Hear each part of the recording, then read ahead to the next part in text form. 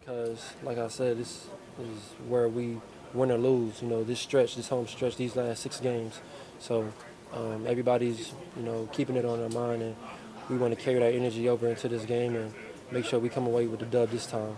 Hey, Carlton, just to clarify, when you said it was like a repetitive message to keep on your mind, that message was what, to lock it in? I just want to make sure I understand it right. Oh, yeah, it's just to understand that, we control our own destiny, and that we got to lock into the small things. We got to do whatever we need to do to get the dub, no matter, what the circumstances are. We got to come out with a win no matter what, and that's just what we've been preaching all week, for real. Carlton, you guys may be down a couple of safeties. Do you feel like you're versatile enough on the back end where you can just plug and play?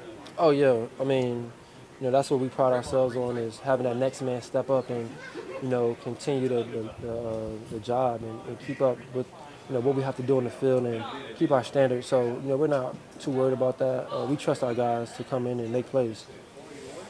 You mentioned the Super Bowl. Do you still think it's within your reach? Of course. Always. Don't ever count us out, man. Come on, dude. Don't ever what? Don't count us out or ever. You know what I mean? I'm not. But statistically, the odds are stacked against you. I mean, the odds have been stacked against, so many people who, like the Eagles, when they won, they were like underdogs. And it's the NFL. Anything can happen. And especially this team right here, we have just a great group of guys to do it. And, it doesn't always show, but, this team is special, and this team does have what it takes to win a Super Bowl, for sure.